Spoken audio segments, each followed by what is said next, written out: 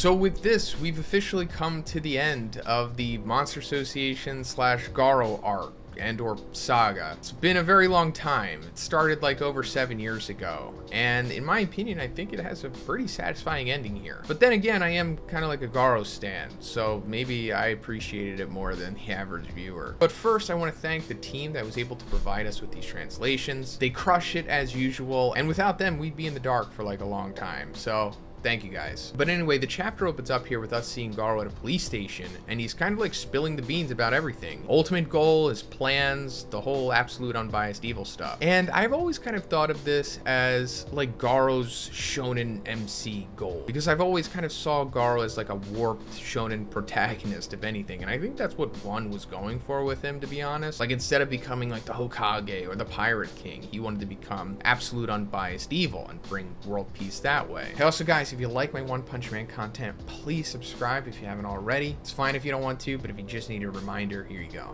Thanks. But it turns out that he's not at the police station to answer for those crimes, but he's there to make a report about the dine and dash stuff. This happened way back in chapter 87. The whole thing where after Garo's fight with Bang and Bomb, he went to this diner, ate everything on the menu, and then just left without paying the bill. And it eventually wound up with Saitama running into him and like one-punching him without even realizing that, you know, it was Garo. But this is like the first of two big surprises here, because not only is Garo here and we're seeing him so soon, but he's with Bang. So this is like super surprising to me, because I really didn't expect us to see him so soon. Because originally in the webcomic, it takes like 17 chapters before we see him again, and that took like 5 years in real time. And as for Bang being with Garo here, that still hasn't happened in the webcomic. Like, I just expected this to happen much later on in the story, but I'm not mad at it or anything. It just, I don't know, it feels odd that Bang and Garo have reunited here. But Bang is essentially reforming Garo, if anything. Like, that's the big theme of this chapter. But an interesting thing here is Garo telling Bang, like, don't tell me what to do, you're not my dad. And then, like, the narration says Garo's parents never showed up to his detention. And that, you know, brings up a great point. It's like, yeah, who are Garo's parents? I mean, granted, we don't know the parents of everyone. I mean, we don't know any of Saitama's family, and we probably never will. But Garo is still relatively young. Like, he's 18, so you'd expect them to be in his life somewhat, but they're not. And Bang has always kind of been that father figure to him for the most part, because we saw in season 2 at least that Garo found Bang's dojo when he was like still a kid. And going further into this sequence, we get the whole Star-Lord and Yondu moment where it's like, I may not be your father, but I'm your daddy. Because Bang's like, all it takes to become a parent is to have children, but you can't become a teacher without leading the way for them. And Garo's like, you know what? Can't argue with that. Then we get a flashback to when Bang found Garo. I guess this happened sometime after he lost to Saitama in the previous chapter. And we see Garo under a waterfall. And this is super interesting because this is originally where we see Garo again for the first time in the webcomic, 17 chapters after he's defeated by Saitama. But it's actually King that finds Garo, not Bang. Going forward, Bang thinks to himself, saying like, I'm the one who showed you where these secret training grounds were. He may well have wanted me to find him. And I'm pretty sure that's the case. Like, Garo ultimately wanted to reunite with Bang. But you know, the way that Garo is, he can't just straight up say, I'm sorry, Sensei, take me back. But Garo says, the only reason I came back to you is so I can remember my fist. And then essentially that Bang is the only one on his level, and that he only really wants to spar against him to get stronger. Then Garo asked Bang like how Tario's doing, and we cut to Tario, and he's kind of reliving Garo's childhood here, as to where like they're on a very similar playground that we saw, and they're forcing Tario to be the monster, and the 3 bully kids are, you know, justice kicking him the same way that Garo was kicked. But the difference here is that Tario has like an upbeat demeanor, and he's not feeling necessarily victimized the way that Garo was, but he's kind of embracing this role. I'm Garo, man, the hero, and you guys are actually fake heroes. So in a way, Garo is kind of achieving at least partially one of his goals, and that is mitigating Tario's Tario's bullying here by showing that you can be like a hero, but you don't have to be a hero in the traditional sense. You could be like the anti-hero like Garo, which is something that Garo didn't necessarily have when he was a child. He kind of construed monsters into being anti-heroes, if anything, with the traditional heroes being like these unjust bullies, which is obviously a flawed mindset that led Garo to the path that he, went on, which of course turned him full-blown anti-villain. And then we see Waganma pull up, and apparently he's just full-blown buddies with Tario at this point. Understandable, because they bonded together by both being kidnapped during the majority of this arc, and Tario being friends with Waganma has impressed the bully kids, because Waganma's like super rich. He's the son of Narinki, who's like one of the big donors to the Hero Association. So it's basically showing us that Tario's doing fine. Waganma has had his character arc, and he's not like a awful bratty kid anymore, at least for the most part. And Garo's like, do your best, Tario. I'm gonna do the same. And then going forward, Garo says something super interesting to Bang, where he says, you think you could arrange some sort of fighting contest with the heroes for me? The ones I fought after turning into a monster were you, Bomb, Flash, Blast, and that weird bald guy Saitama or something. If I take them all on in order, I'm pretty sure I could reach some sort of awakening without monsterizing this time. So I really don't know if this is going to be a thing, because like this doesn't happen in the webcomic or anything. Like there's no future tournament that Bang organizes with like heroes showing up and sparring Garo or fighting him or whatever. So if this actually does happen, I think that would be super interesting. And we may see something like this happen, like at least for training purposes, for like everyone to get stronger, but also Garo saying reach some sort of awakening without monsterizing. This is amazing too, because this is like Garo's future power up, as to where he's going to become, above dragon level possibly, without having to go down the route of monsterizing. I don't think he's referring to like removing his limiter, because I really doubt anyone's going to remove their limiter besides Saitama in the entire series, but maybe he could get to the point of like breaking it again. And also, it's never really been fully explained what breaking it means, aside from just removing it, obviously. But then Bang's like, oh, so you think you can beat me? Don't get ahead of yourself. After all, my back has been feeling quite good since Metal Knight performed the full body maintenance on us. So this is interesting, right? This is in reference to what happened at the end of the previous chapter, when Metal Knight conveniently showed up at the very end of the battle, started to clean everything up, and said that he was going to perform mandatory maintenance on everyone to like decontaminate them, get them rid of like the radiation that they had. And I guess he also did some other stuff and helped them out. And I guess this is supposed to make you partly suspicious of Metal Knight for sure, right? Because that's the game that one has been playing. He wants you to think that Metal Knight is your enemy, as Drive Knight put it. But I'm pretty sure by now you know my stance. Metal Knight is not the bad guy here. It's actually Drive Knight. But anyway, we come back to the Hero Association and we see Second Guard talking to Sitch. They're talking about Garo here, and Sitch says Silverfang will become his guardian and will introduce him to the association eventually. Now, I don't know if that literally means that Garo is like going to join the Hero Association and become an S-class hero, but anything is possible at this point, I guess. It's just hard to see Garo willingly doing that, because while he is like a good guy now, still think the core fundamental of him is still opposed to just the whole idea of a hero and the Hero Association itself, right? But I do think that he will fight alongside the heroes for sure. He'll be more so like a vigilante, if anything. We also find out that Bang has submitted his resignation. Bang is like straight up retiring from being a hero here, and I guess he's just going to focus full time on reforming Garo. Now, I don't necessarily think this means that Silverfang is going to be benched for the rest of the series. Like, I'm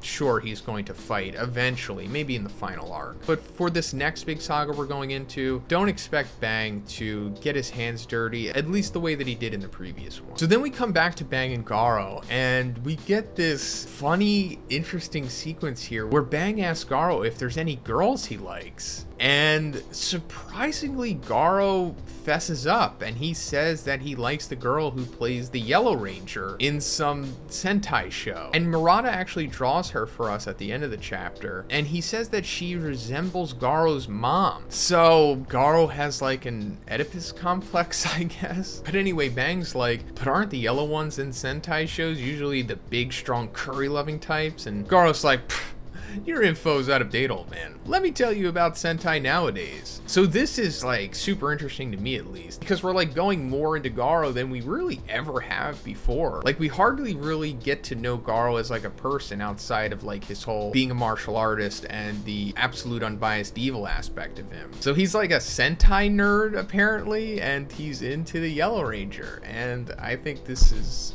really cool. And then we come to the final page of the chapter and we see Genos and Saitama just like hanging out at Ground Zero. But the real reason they're here is because they're looking for like stuff from Saitama's apartment, because Saitama's like, I sure hope the first thing we find is a hot pot, because you know most of Z City, including Saitama's apartment, was destroyed in the battle here. But we see this rustle behind a rock in the distance. All right, so we're back, and it's been a little over a month since the last chapter, but this one's opening up with us seeing like dorms, I guess, at the Hero Association. I suppose that this is like a new development that they implemented after the whole Big Monster Association / Garo battle, and we're coming to what is said to be Saitama's apartment, at least according to King. And this makes sense because we saw that Saitama lost his apartment complex in the battle that took place at Z City, so now I guess he moved into the Hero Association here with some other heroes. And these other heroes that we see here are Butterfly DX, who we saw in the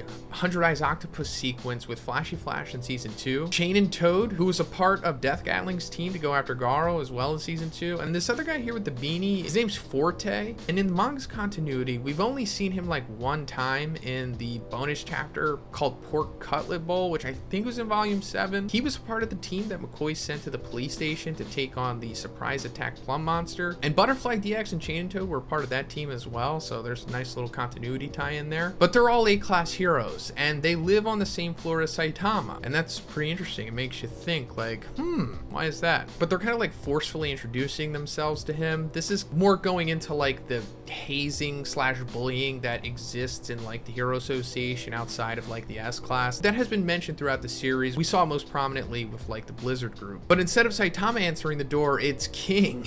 And you know, of course King scares them because King is King, but he says that he came to visit the guy that lives there as well. And then he says, you know, I wonder where Saitama went. And that's how we know for sure that this is Saitama's new apartment. But anyway, we're coming back to Ground Zero at Z City, and we see like this Hero Association helicopter tracking down Pig God, who is also there. And it's really interesting how this sequence is playing out, because we're seeing like the Hero Association being pretty aggressive with how he's talking about Pig God. Like, good thing we put a tracker on him. What's he doing at the Monster Association Disaster Zone from the other day? And we also see like he brought an A-class hero with him who's rank 35 named Air, and he's like, you brought me here just in case something like this happened, didn't you? I'll take care of capturing Pig God. So they're taking like more ownership of the heroes, more so than what we've seen before. This is more so going to play in what the next big arc of the series is going to be like. We're going to be moving more so away from like the monster stuff, and we're going to be going more into like hero politics. I know that sounds boring, but trust me, it's not. This is kind of just like the beginning of that. But we also see in the rubble here that Black S has survived, because the last time we saw him was in chapter 152, after 54 trillion of his cells had merged together to become Platinum S. Like a 100 cell version of him like broke away as insurance, but it wound up running into Metal Bat. We saw Metal Bat wound up hitting him, and we didn't really see what happened after that, and that's what led to a lot of confusion. Like, is he going to live? Is he going to die? But the implication here, I guess, is that this is like one single Black S cell. Like, this is the last one. Like, after Metal Bat hit the 100 cell version of him, just one was able to survive, and this is it. But we see the A-class hero Air here is like really aggressive towards Pig God, like trying to get him to come back to the med lab. We can assume that this is the med lab that maybe Metal Knight oversees, because we saw at the end of 168 that he was kind of taking in all of the heroes that were on the battlefield to be decontaminated and checked on and whatnot. But he's like looking for a fight. Like, he actively wants to fight Pig God. The level of delusion here is, you know, typical of what we've seen earlier on in the series of these heroes. But he just assumes that he can take Pig God now because he lost to Garo. But we're also finding out here that not only Black S has survived, but also Evil Natural Water. There's like a little puddle version of him here. And this goes back to chapter 157, because after Saitama had serious punched Evil Natural Ocean and parted him like Moses did to the Red Sea with a Beyblade, we saw that his eyeballs were still intact afterwards, and we speculated that like, oh, this probably means that he's coming back. And this is precisely why Pig God has returned to the battlefield here, to make sure that not only Evil Natural Natural Water was dead, but he assumed that other monsters had survived as well. But even in this little puddle form, Evil Natural Water is still like a serious threat because he like one-shots air with one of his water jets right through the throat. And then Pig God just immediately eats him, but wounds up getting shot like from inside. And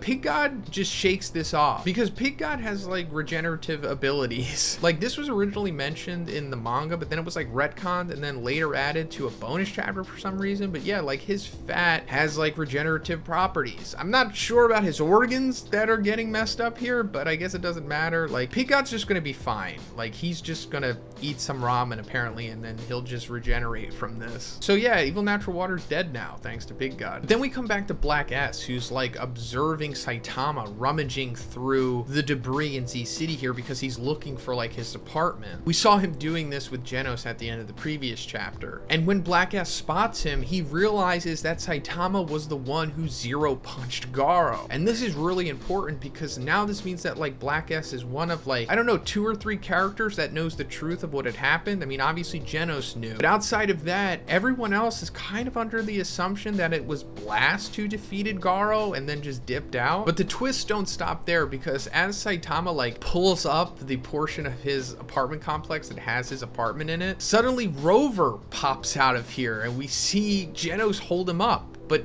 he's obviously much smaller now. And this is interesting because we haven't seen Rover in a very long time. I think maybe the last time we saw him was chapter 125. I could be wrong, but that was after he had fought Bang and Bomb and got like Crossfang Dragon Slayer Fist, and Bang like inadvertently told him to sit and he obeyed him, which implied that he was like almost fully conditioned at that point, because that's kind of like the story of Rover. Like he would get into a fight with somebody, get hit really hard and be told to sit, and then I guess the third time around it just conditioned him fully. Like we saw it with Garo, saw it with Saitama most prominently obviously, and I guess that was the straw that broke the camel's back with Bang and Bomb. But he also may have gotten smaller after every battle, and I guess we could just assume that, you know, going through the Monster Association being pulled out of the ground, everything else that happened on the battlefield, like it just messed him up and he just shrunk down for some reason. I'm not really sure why. It's never explained why he shrinks, but it's convenient to make him cuter and more of a plot device for Saitama to adopt him here, I guess. Now, I don't know if Saitama like recognizes that this is Rover that he had punched before, or this is just, you know, typical oblivious Saitama and he doesn't really care because he sees that like, oh hey, this is just a dog that's not aggressive and he's nice, so he's just adopting him now because he feels like it. But Black S is like observing this and he realizes that Saitama is maybe the kind that just avoids needless violence and that he won't kill you as long as you look like some sort of animal. It's, I guess, just not aggressive, which Saitama has always kind of had that disposition, even with what he recognizes as full-blown monsters. And Black S sees this as like an opportunity because, as we've established, he's probably at like one single cell right now, and he says that he's so weak that even a puppy could beat him, so he's super vulnerable. And now that he knows that Saitama is the one above all, he realizes that, oh, the best place to be right now would be taking refuge with someone who cannot be defeated. And that way he can bide his time and eat more and build up his cell stock. But also at this time, Genos conveniently says that he has things to take care of at Hero Association headquarters and he leaves. And then right after that, Black S appears in front of Saitama at the very end of the chapter, seemingly acting like an animal or something. So what is Black S scheming here? Well, I'm not entirely sure, but I assume that he's still 100% a heel. Like, I don't think he's having a face turn here. Like, he may seem more affable to the audience for the foreseeable future, but I do think that he is up to no good. Like, once he regains enough of his strength, gets back to his normal state, or maybe even surpasses that, I think that eventually he will become one of God's, like, main disciples. Because it's kind of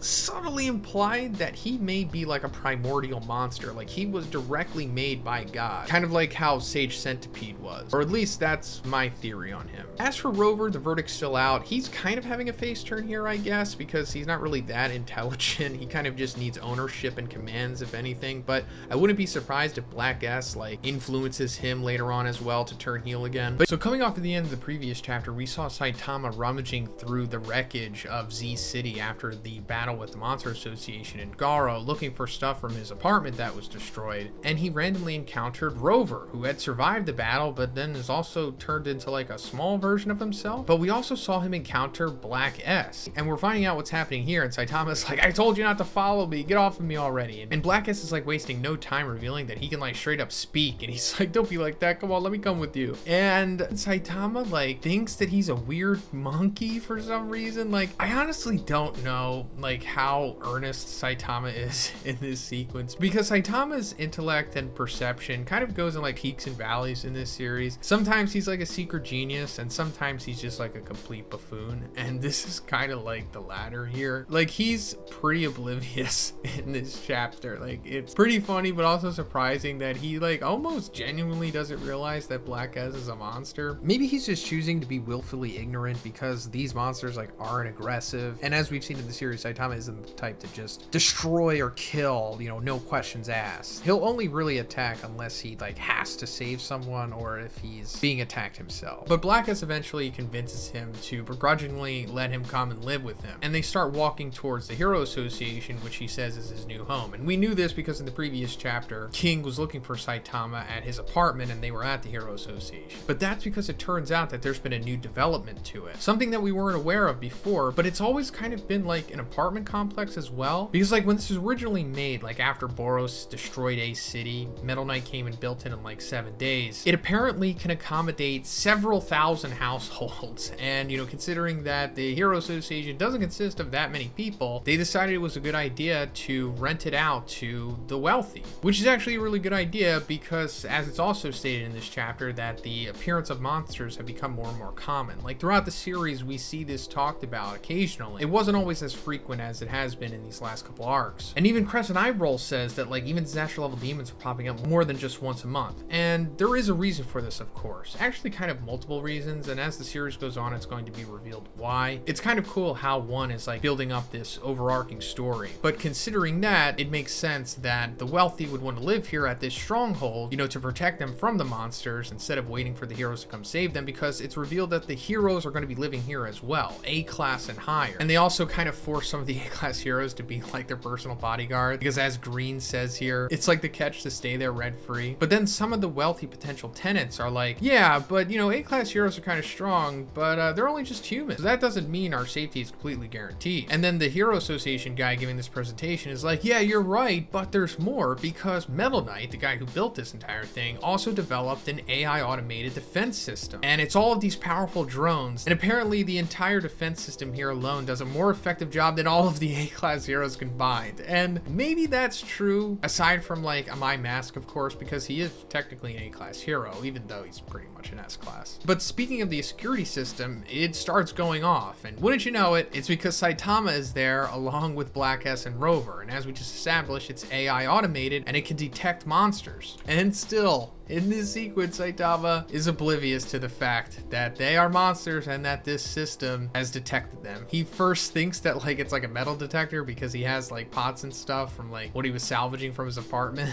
Even Black S is like, boss, you're not good with machines, are you? And then this huge robot comes out that looks like it's built for like melee, and it goes to attack Black S because, you know, obviously that's the monster threat. But Saitama just assumes it's attacking him and just takes it out with one smack. And then that activates level 4. And then these bigger robots come out that resemble like the War of the World alien robots. While these are more powerful, they're still, of course, no match for Saitama, and he smashes them just like All Might would with a smack. And this sets off like the alarms big time. Like the Hero Association workers like in the control room are like, what's on the security camera? I can't see anything with all the smoke. And this is a great deterrent because like if they knew that it was Saitama destroying these robots, then they would realize like, oh crap, he's super powerful. He might even be the strongest hero we have. Obviously it's too soon for that, so we're gonna keep getting these moments where Saitama does something extraordinary, but then something else happens and everyone else is none the wiser. But we see Saitama walking to the Hero Association and just leaving this wreckage of robot pieces behind him. And this is very important because obviously Metal Knight is going to find out about this and we're going to get to see what his reaction is. But also this stuff being left behind here is probably going to be salvaged by somebody else. And what I'm going to say here is not confirmed in the webcomic. It's hardly even touched on at all, to be honest. But in my opinion, I'm thinking the organization is going to get their hands on some of this stuff. But as Saitama is walking in, the Hero Association workers are like running in the same direction and they catch up with him and they're like, what happened? What was that noise? And Saitama's like, well, those machines at the entrance just suddenly, and he's about to tell them like the truth kind of, but before he can get it out, one of the workers is like, these things cost 9 billion each to develop. And then Saitama starts sweating and he stops himself from talking because obviously he doesn't want to pay the bill on this, because 9 billion, which I'm assuming they're going off of yen, is like $60 billion. And then he just switches up his tune and starts lying and he's like, I'm not really sure, but they just exploded. And then conveniently at the same time, King is coming in and he's like, what he said is true. I saw it too. Those robots just kind of suddenly exploded. And they're like, oh, you're Mr. King. Whoa, I've never met him in person. And of course, because King said it, they believe him. And this is just a great way to cap off this, just another godly written sequence from One here. Like, he does such a good job with the Saitama and King dynamic, especially like when civilians or other people are involved. But like I said before, King in the previous chapter was like looking for Saitama at his apartment anyway, so it's understandable that he'd be here. And then Saitama hands him back his like broken old school Game Boy that he also found at the wreckage. And King's like, no big deal. But as they're talking, we see in the distance the A-class heroes from the previous chapter that said that they're like the neighbors of Saitama, and I suppose they were going to try to haze him or something. Like, see him talking to King so casually, and they're like, he's having a serious man-to-man conversation with the King? And that guy's a complete newbie. Who the heck is he? So this is like further developing their interest in them. And to be honest, it doesn't really go that far for it to have this much emphasis on it, to be honest, but I guess it still doesn't have its full payoff yet, even in the webcomic. The relationship between Saitama and these 3 A-class heroes. But then in the final panel, we see that Saitama has ranked up, and now he is A-class rank 39.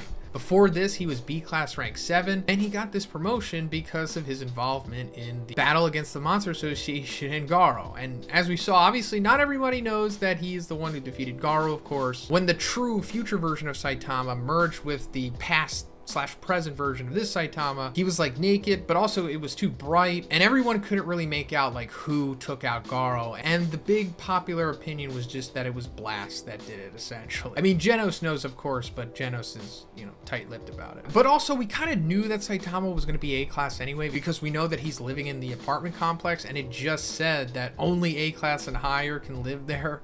But yeah, this is certainly going to bring a new fun element to the series, because Saitama certainly isn't done ranking up, or at least in my opinion. That's not a spoiler or anything. I'm pretty sure this is as high as he is even currently in the webcomic, but I think he will eventually maybe get to S-class possibly, and that's going to be interesting if that happens. But a lot more fun to be had in this arc. This is only kind of the beginning of like this bridge arc taking us to the next big long arc of the series. So this was an incredible chapter. So many reveals in this one. Things that we've been literally waiting years to find out. So with that being said, there's so much to talk about in this one, so let's just get right into it. So coming off of the previous chapter, we saw that Saitama ranked up to A-class, and with that he was able to get an apartment in the Hero Association. And as he was approaching it, he came with Black S and Rover, and that set off Metal Knight's new defense system. And this caused like a whole bunch of robots to come out, and Saitama of course easily just destroyed all of them. And we're finding out the aftermath of that, because we're seeing like the Hero Association workers like reviewing the footage and talking about it and basically scrutinizing Metal Knight because of this, saying that they basically wasted money on him because it just wound up malfunctioning. And this is because of the excuse Saitama gave them in the previous chapter. Like, he didn't straight up tell them that he destroyed it himself because he was afraid of having to pay for them, because he found out they're worth like millions of dollars. And then we see Metal Knight himself reviewing the footage, and this is actually the first time in the manga that we're like seeing Metal Knight's like full face for the first time. For some reason, he's able to see like security footage that the other workers weren't able to see, where he's just straight up seeing that it was Saitama. And he's like, oh, it was A-class rank 39 Cape Baldi. And then he goes over Saitama's accomplishments, but just through the eyes of the Hero Association records, so they're not, you know, 100% truthful. And he's like, you know, based on the videos, he's probably as strong as an S-class hero, maybe even stronger. If by some chance he should become an enemy of mine, I'll keep an eye on. So now Metal Knight is like aware that Saitama is potentially the one above all, pretty much. And him saying, you know, if by some chance he become an enemy of mine, I'll keep an eye on him. This is because one wants us to be suspicious of Metal Knight, because obviously Drive Knight talked about many chapters back to Genos and Second Guard that, you know, Metal Knight is a bad guy. So he's kind of keeping that going. But unfortunately, you're watching my video and you probably know my stance on this by now, but I believe personally that Metal Knight is actually not a bad guy and that Drive Knight is actually the bad guy. I know I sound like a broken record, but take it for what you will. You're probably going to see a bunch of people saying the opposite in the comments and other places on social media, and that's good, but I digress. So then we're coming to this emergency meeting that Sitch is holding because he feels that all of the crazy stuff that happened in the previous chapter is linked to his "the Earth is in trouble" prophecy. And he's right, because we know that most of this stuff is connected to God. And in this meeting, we see Genos, Zombie Man, Flashy Flash, and My Mask. This is important because all of these characters are going to have important storylines going forward. I'll talk more about that at the end. But Sitch is like, you know, everything that we talk about here has to be kept in this room. And Flashy Flash is like, you know, even heroes have reported that it wouldn't be strange for anybody to turn into a monster at any moment. We should stay cautious. But then My Mask is like, wait a second, I don't really get what you're talking about. Could you walk me through it step by step? You're saying that anybody could turn into monsters? So this is interesting, of course, that My Mask would be saying this, because way back in the previous arc, after My Mask had defeated Super S, we thought that he had killed her, but it turned out that he actually didn't. And when she woke up, she tasted his blood because she had stabbed him in the eye previously. She was like, this is monster blood. So that, along with the My Mask being able to regenerate from said grievous injury, along with him being ripped in half by Fear Ugly and having his face smashed in, it's looking like a My Mask is pretty much a monster at this point, or something like that at the minimum. So him saying this here is funny because either he's trying to save face, you know, acting oblivious because he doesn't want them to know that he's a freaking monster, or he somehow genuinely doesn't know that he is a monster. But something is definitely sus about him. But then Sitch asks Zombie Man, he's like, hey, you fought against Homeless Emperor. Is there any important details you want to share about that? And Zombie Man's like, yeah. He said that when he was still a human, he was given divine power by something he called God. So now everybody's aware of the name God. And he's like, yeah, during the fight, I found an opening and I held him down and I was going to make him spill whatever he knew, but suddenly he just started crumbling into solder ashes and dropped dead. And the last thing he said was God. It seemed like he was trying to be shut up. And then Flashy Flash is like, by chance, did you hear anything being said to you telepathically? Because, you know, while we were under the Monster Association, we ran into something and it was trying to grant us power. And it said that if you weren't worthy, that you would face forfeiture. So I'm thinking that the thing that we ran into and the thing that killed Homeless Emperor is probably the same God that you just talked about. And of course, he's right because, you know, we saw what had happened. And then Flashy Flash asks Sitch, he's like, hey, you know something about what's going on with Blast, don't you? And this is because, you know, after Flashy Flash, Saitama, and Monako encountered the cube and, you know, talked to God, that's when Blast made his first appearance in the manga. So Flashy Flash is aware of Blast and what he's doing for the most part because he told them, you know, he's going after the cubes and the thing connected to them. So there's like no hiding anymore for Sitch because we've known for years that Sitch is tied to Blast in some way and that he knows the truth, but he couldn't talk about it because it's confidential. But now he's just spilling the beans. And he's like, to tell the truth, I've been keeping it hidden until now, but for the past 20 years, Blast has been continuously fighting this God you all encounter. He and his partner and a group of many other collaborators, they were searching for a mysterious cube that could turn humans into monsters. And we see Blast with this human hero looking guy. And those of you who have read the webcomic are like jumping up and down right now. And I get it. So was I.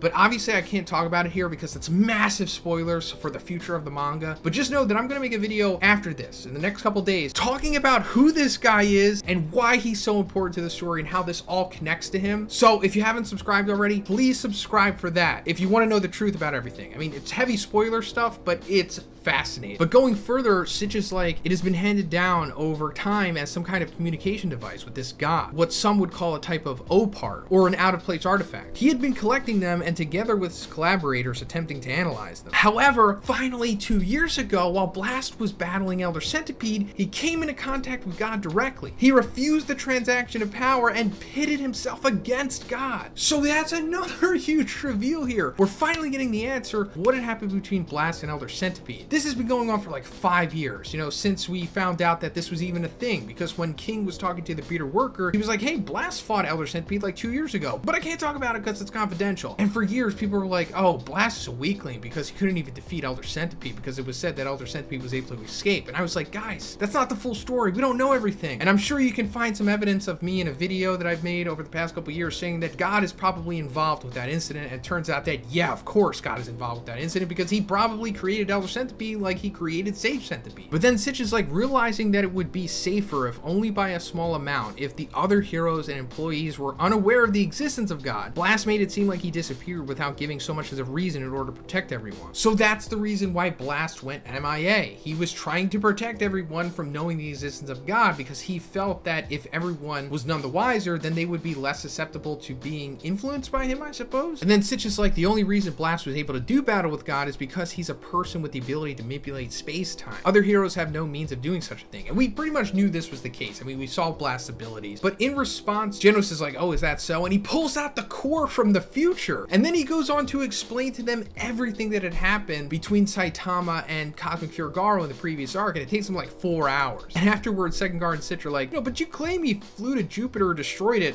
then came back? And on top of that, you say he went back in time and changed history? That's a bit out there. And it's like totally understandable that they would react this way. But Zombie Man trying to make sense of this is like, hey, if that's the case, we can confirm by asking Garo, right? Like, what did the police learn from interrogating him? And Second Guard's like, apparently the shock of the final punch made him lose his memory. So not even Garo is apparently aware that Saitama was the one that punched him. And yes, that directly conflicts with what he said to Bang a couple chapters back about, you know, the people that he would like to fight and in order of their strength, which made it seem like he knew that Saitama was the one that defeated him. But I guess this means that he doesn't know. But then Flashy Flash is like, so we don't have any definitive info at all. So this is a good way of having everyone know and not know at the same time that Saitama is the one above all. There's still that air of doubt. Like, they're not completely convinced because they, of course, don't have definitive proof. But then Sitch is like, one thing we can say is that interaction with God's dimension has increased rapidly, Blast said. There might be something in our dimension that's summoning him here. And we see Saitama. So this is another huge reveal. This is confirming that Saitama is the direct reason why everything has been happening since the beginning of the series. Everybody's been saying, you know, for the longest time, like, oh, monster sightings have increased more and more lately. We're seeing demon and dragon level monsters way more commonly than we have before. And it's because of Saitama, because he removed his limiter and God is aware of it. And I know that for the longest time I've been saying that I didn't think that God was aware of Saitama because he removed his limiter. I thought him removing it made him like become outside of God's view, but I was very wrong. I was foolish. Sorry about that. But yeah, God is very aware of Saitama removing his limiter because it's implied that God made the limiter himself because he was afraid that something like this was going to happen. And now that Saitama has removed the limiter, meaning that he is a direct threat to God himself, God is now like upping the ante and making more and more monsters and trying to create more and more powerful beings to be able to stop Saitama, but also simultaneously trying to have him being resurrected back to Earth, you know, trying to fulfill the prophecy, making that Orochi that can be powerful enough to be placed on the altar as well. But then Sitch is like, you know, anyway, Blast will return to us soon with a plan for countermeasures. Until then, our top priorities are unity and solidarity. So this is just putting a pin holder in there, being like, Blast will return, guys, and he's gonna have a plan, but it's probably not gonna be soon. But just know that he's eventually gonna come back. So then everyone starts leaving, and Zombie Man remembers back to what Dr. Genus had told him in chapter 88, and then I think it's 86 on the Viz. Like when Dr. Genus dumped all of that exposition about the limiter and how monsters are mean and all that stuff. And he was like, in exchange for removing his limiter, he lost his hair. And then he's like, someone removed their limiter, huh? And he sees Saitama in this instance. So Zombie Man is like thinking like, oh man, maybe Genos was telling the truth and Saitama is the one that Genus was talking about and he removed his freaking limiter. So like I said at the beginning, this is important because Zombie Man, Flashy Flash, who we also see being interested in Saitama, and the chapter ending with My Mask being interested in Saitama is super important because they're all going to be going after him in their own specific ways, which creates their own individual storylines. And these storylines are so much fun, and I can't wait to see how the manga adapts. So this chapter opens up with us seeing Fubuki and the Blizzard group driving somewhere, and Eyelashes is like, why on earth do you want to go to this place anyway? With the entirety of the Blizzard group and fully armed no less. And Fubuki says, I'm going to meet someone. There's a chance things will turn violent. So the big question here is like, where are they going? Like, who's she going to meet up with? Nothing was really established for us to really know what's going to happen. I mean, if you read the webcomic, you know where this is going,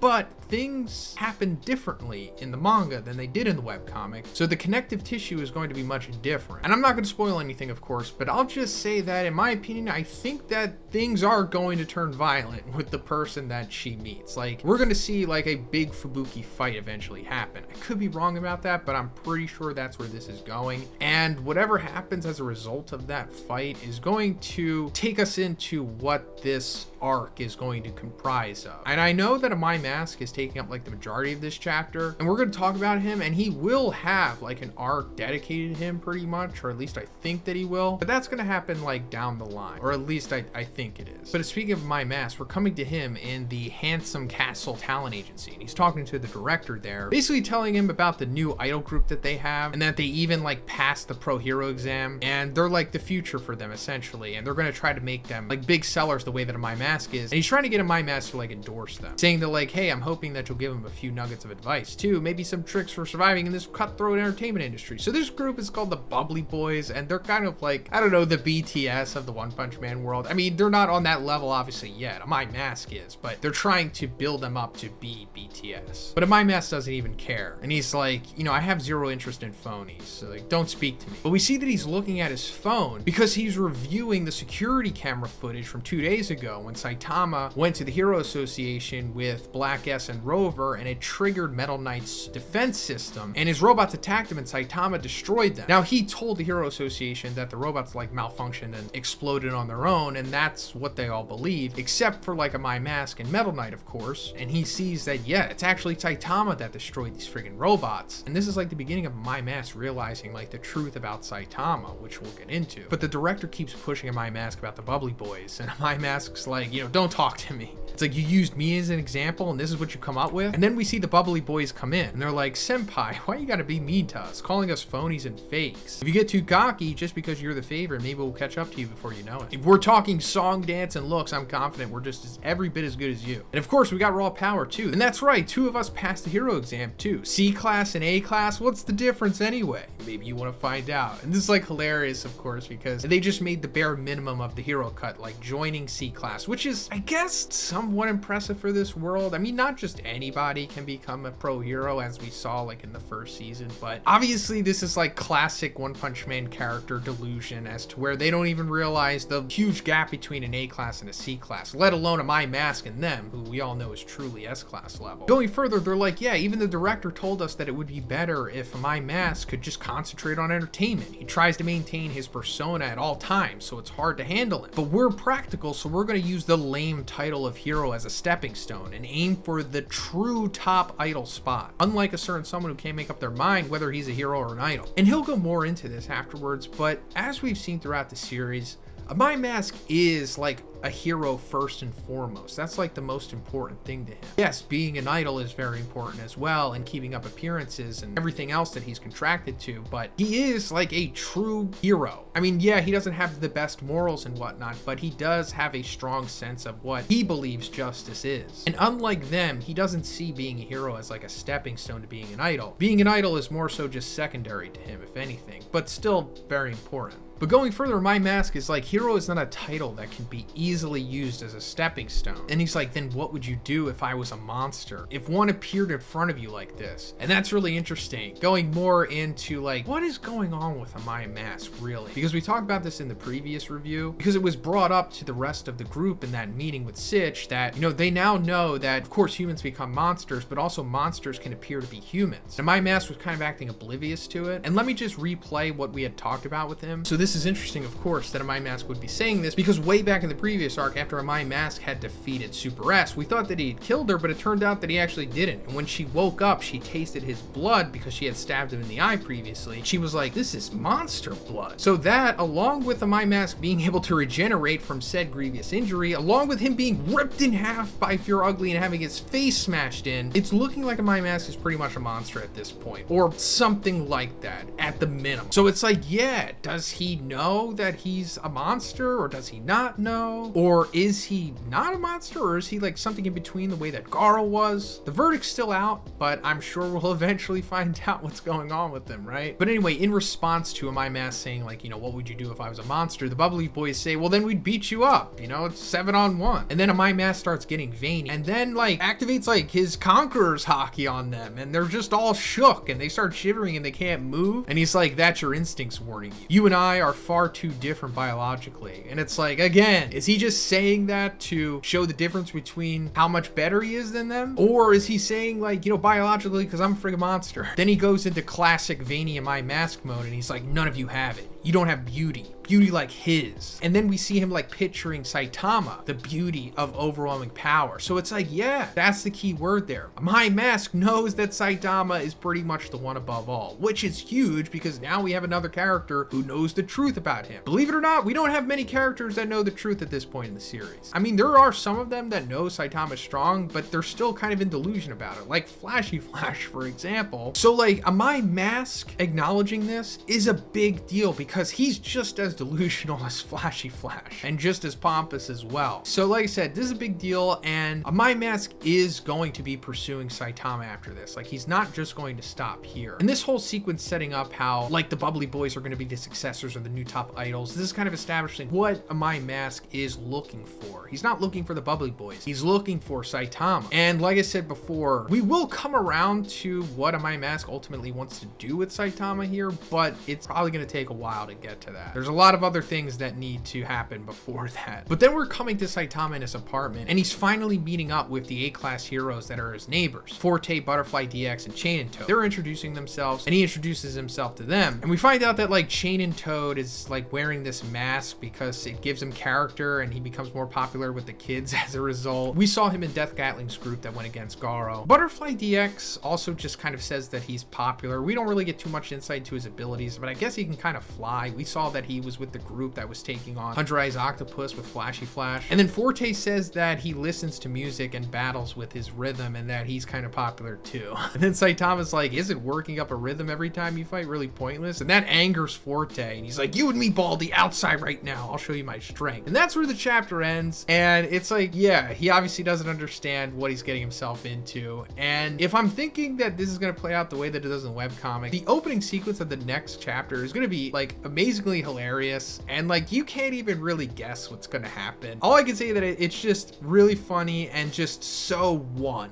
Like, the way that One writes like these awesome comedic sequences, it's just like perfect. But so coming off of the previous chapter, we saw Saitama talking to his new neighbors in the Class A apartments of the Hero Association, and they were basically trying to haze him, I suppose. And the first chance that Forte got to challenge Saitama to like a fight to, I guess, prove his dominance, he took. And as they're about to take it outside, we come to the beginning of this chapter where we see Saitama running back into Black S and Rover, and Black S is like, hey, please don't leave me outside. I swear I'll make myself useful, boss. And he decides to make a wager with Forte. And he's like, hey, if we're gonna fight, how about loser takes care of these guys? And Forte agrees. But then he also sees that, like, you know, they're weird, and Black S starts acting like a monkey again. And it seems like the only sensible one here is Butterfly DX, because he's like, you sure this isn't some kind of monster? It's not dangerous, is it? And I think this might be like the purpose of this group here, because they're like oddly prevalent. Like, they're gonna be around for a while, coming in and out of the story. So I guess it's just so that they take care of Black S and Rover, because I'm sure you've seen that Black S is very similar to a character from Mob Psycho 100, so I assume that they're going to wind up having very similar arcs ultimately. But we cut to Saitama taking on Forte, and we found out in the previous chapter that Forte fights using like rhythm by listening to music, but considering that he can't hear anything since he's wearing headphones, he winds up getting hit by a car. And this is like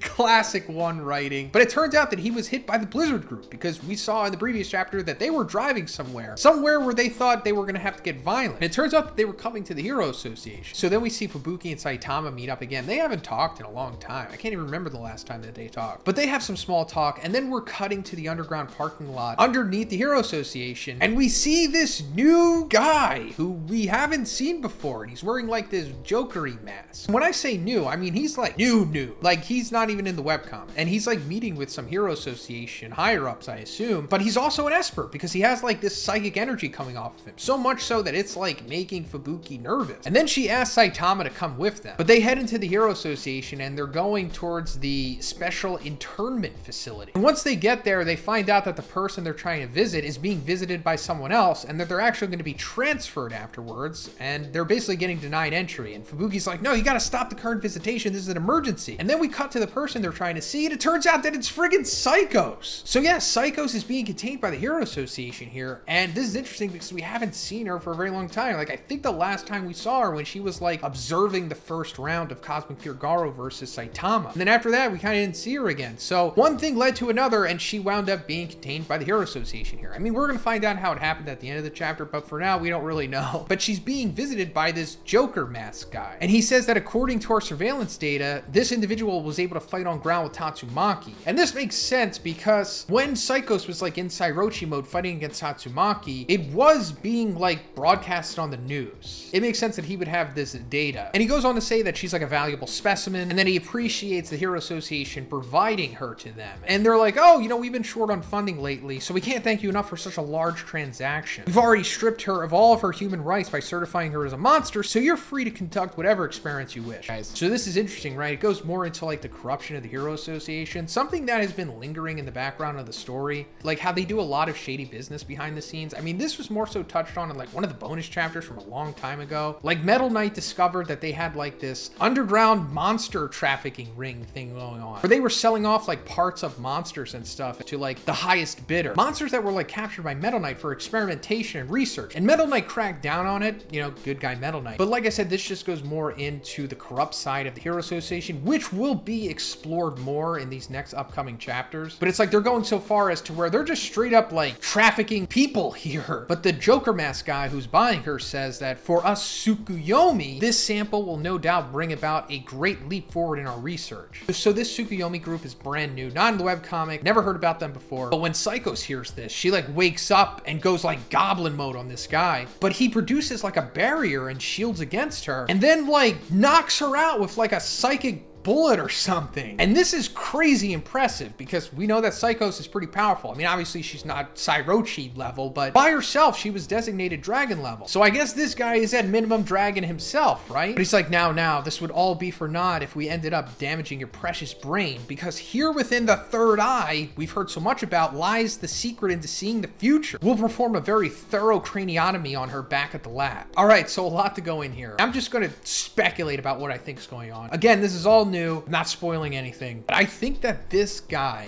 and the group Tsukuyomi that he's tied to might be the group that we saw take Tatsumaki when she was a kid, that was also experimenting on that monster thing, and also was implied to have a cube, because we saw that when Blast saved Tatsumaki back in the day, he had a cube in his hand, and I'm assuming that he went to that facility to get the cube. So that might mean that this guy is aware of the cube, and also maybe aware of God, because, you know, he says research, and he's going after Psychos, and she's an Esper, and craniotomy and all that stuff. But aside from that, he also says the third eye lies the secret to seeing into the future. So this is probably going to be fully explained in the next chapter, but I'll just say for now that third eye, seeing into the future, think back to like season 1, when there was another character who could see into the future. A very important character who still has ramifications on the story to this day. It is all connected, but we'll talk about it in the next chapter review. But anyway, we're cutting back to Fubuki and Saitama taking the elevator seemingly down to where Psychos is. And as they're coming down, Fubuki is having like this flashback to like moments after Garo ran away after his fight with Saitama was over. And it turns out that Psychos wasn't too far away from that. And we see Fubuki finding her amongst the rubble. And this is like the big moment where they're finally coming face to face with each other, because they apparently have a history. They've known each other because they went to high school together. And Psychos resents Fubuki because when she was 17 and her powers were allegedly about to surpass Fubuki's, Fubuki then sealed Psychos' powers. Now, how she did this, I don't know, with some Espery stuff, but according to this sequence,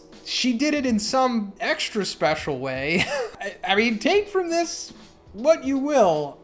But Psychos is like, when I was about to rise to the top of the world, you're going to stand in my way again? Fubuki's like, that's right, I was a self-centered person. Back when you proposed the Society for Supernatural Research Exterminates Humanity plan, the people around me said things like, that's inhumane. The vice president lost her mind. But for me, all I could think was, once I surpassed my sister and stood at the top of the world, there would be no point in being at the top if nobody else was there. So yeah, this goes back to who Fubuki originally was before we saw her have tons of character development, because even if you go back to like when we first get introduced to her, she was very very different than how she is now. And, you know, that was more blossoming in high school. And of course, a lot of it has to do with her upbringing and also the way that Tatsumaki treated her. But the whole thing about Psychos being all crazy here, the whole Society for Supernatural Research Exterminates Humanity plan, obviously that is like the beginning of what the Monster Association eventually became. And we're going to find out probably in the next chapter how she came to manifest this plan, because it just didn't happen out of nowhere. Like, there's a trigger that caused Psychos to become all crazy and unhinged like this. But this led them to having beef, or more so Fubuki having beef with Psychos. And then we come back to them fighting, and Psychos is like launching all of these like spiked rock boulders things at her. And they have like this clash, and we come to the very end of the chapter where they're about to just face off. Like, it's going to be Fubuki versus Psychos coming into the next chapter. And on paper, Psychos should just destroy her, right? Because like I said, Psychos designated as a dragon. Fubuki, you know, B-class hero, although she could deflect some of Rover's blasts, which is like maybe her best. So coming off the previous chapter, we found out that the Hero Association had Psychos in prison this whole time, and they were planning on selling her off to this Esper group called Tsukuyomi. And Fubuki came to the Hero Association in hopes of trying to stop this from happening. And as she was making her way down with Saitama to get to where Psychos is being held, we went into like two different flashbacks. So the first flashback was right after Garo was defeated. We saw that Fubuki had found where Psychos was hiding, and that brought us into a flashback of them apparently being classmates in high school. And that brings us to the beginning of this chapter, and we're essentially seeing Psychos' descent into madness, I suppose, where we see her being like really obsessive about this group that she's in with Fubuki called the Society for Supernatural Research. But going further, we see Psychos reading this book, trying to learn this new ability called the Third Eye. And she says, if I can manage to pull this off, I'll be able to predict the future just like the great prophet Shibawa. So that's a reveal right there, I guess, right? It's confirming, or kind of confirming, that Shibawa was an Esper. And like, before I found this out, I didn't really think too much of Shibawa and her abilities. I thought she was just kind of unique in the fact that she could do that. But no, it turns out that she was an Esper who could utilize the Third Eye ability. I guess she was like the master of it, because she did accurately predict the future. I mean, that was like her duty before she died. She would like foresee all of these great disasters that would happen and then let whoever needed to know, you know, Hero Association, whoever before that, and then that's how they would be able to stop these disasters from happening. And until, you know, she eventually saw the prophecy, you know, the end of the world thing that started off the series, and she died from choking afterwards. And speaking of that, it turns out that Psychos pretty much saw the same thing that Shibawa saw, only much earlier than she did, because this was like years ago when she was in high school, and Shibawa only saw this prophecy like 2 months ago or something in like the current timeline of the story. Hey, also guys, if you like my One Punch Man content, please subscribe if you haven't already. It's fine if you don't want to, but if you just need a reminder, here you go. Thanks. But yeah, this is like the beginning of Psychos going crazy, essentially, because when she sees the vision, it's presented as just all of these lines and whatnot. Like, of course, we don't get to see this because this is like a big deal. Like, maybe we'll see what their visions were eventually, but it sends her off into like this crazy psychotic rant where she's basically saying that humans suck,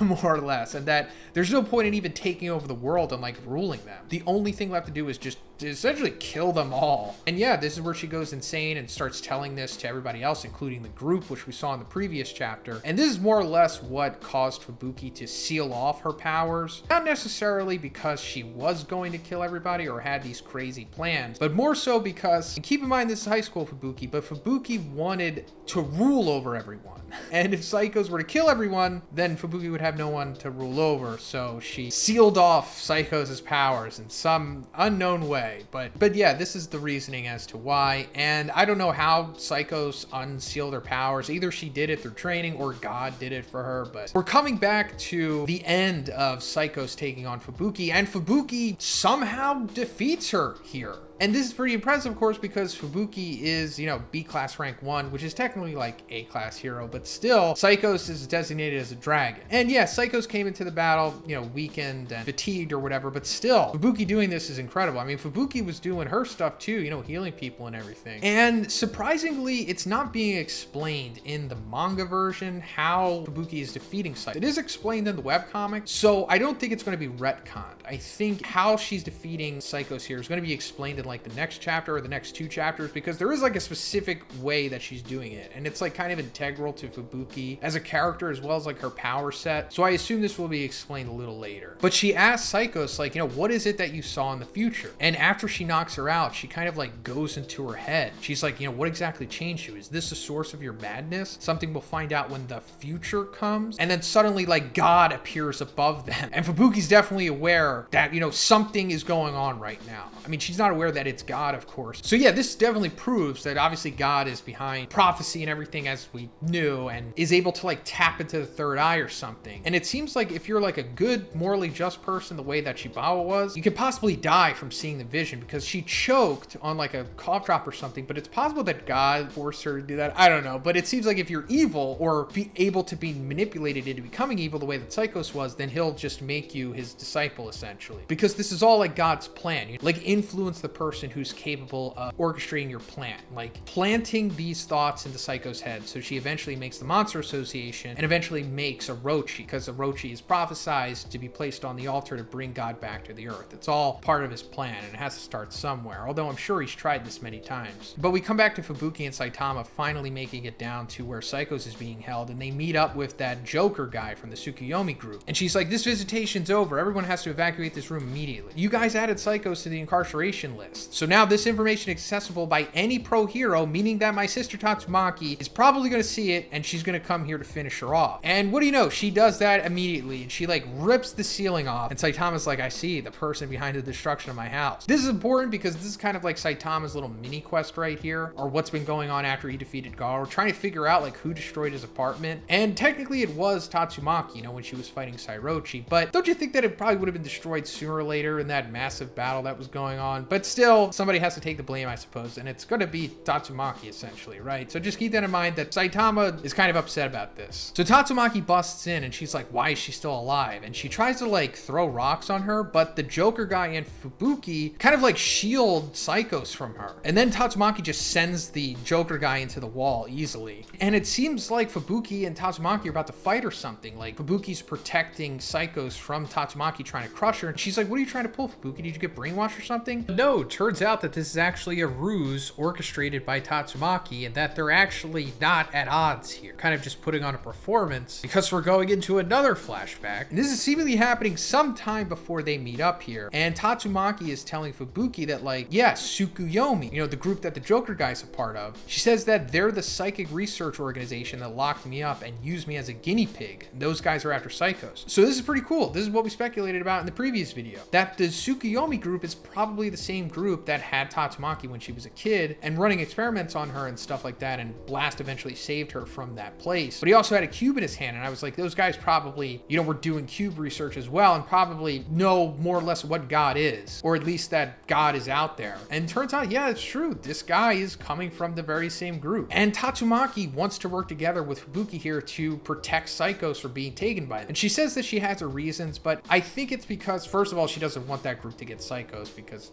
that's not good, but also because I think she knows that Psychos is being manipulated by God, or at least by someone. I mean, she kind of figured this out when she was fighting Sairochi, but maybe more or less came to that conclusion afterwards, especially once she was encountered by God himself impersonating as Blast. Although she was kind of like half awake when that happened, I'm pretty sure she realizes what's going on here. So she's trying to give Psychos a redemption possibly, while also, you know, not having the bad guys take her and then manipulate her and use her to their benefit. But then the Joker guy gets up and like destroys the security camera and knocks out the Hero Association executives. And Tatsumaki's like, huh, I guess there's a tiny bit of progress in the development of artificial psychics after all. So that's interesting. Turns out that Tsukuyomi group is making artificial psychics, or espers. This is something that we didn't really know before, but it makes sense considering all the research that they're doing. And I don't know exactly how they're doing it. I'm sure there's some kind of operation you could do, but it's possible that they're also using the cube to make this happen as well, because they were kind of using the cube to make monsters or something.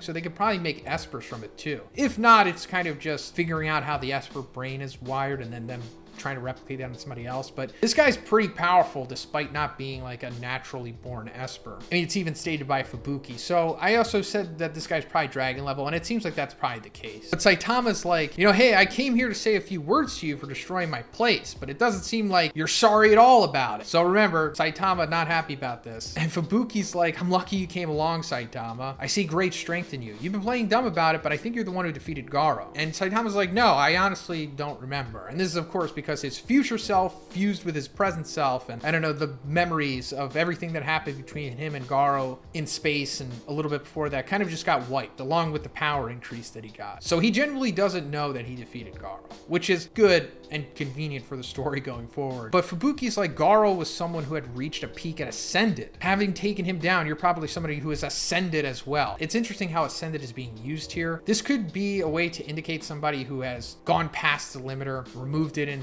Saitama's case, broken it in Garo's case, or have just been given like power beyond the limiter from God possibly. I don't know that for sure, but it seems to be the implication here. But the Joker guy like clashes with Tatsumaki psychically or something, and the ground splits underneath Saitama and he just falls beneath. And he lands inside of this monster containment cage with all like these demon levels. And I'm assuming that Metal Knight put these monsters here for like, you know, research and development, you know, making his robots as strong as they are and whatnot. But there's probably also a nefarious element to this that Metal Knight doesn't condone, or maybe isn't even really necessarily aware of, which I think we'll get into in the next couple chapters. But Saitama's down here, and obviously the stakes aren't very high. I mean, even if they were all like dragon levels, the stakes would still be non-existent. We know that Saitama could just snap his fingers and then they'll all explode, but there is more to this. But that's where the chapter ends, and let me know what you thought about this chapter in the comments, guys. If you liked the video, please give it a like, and please subscribe if you haven't already. Have a great day. I'll see you in the next one.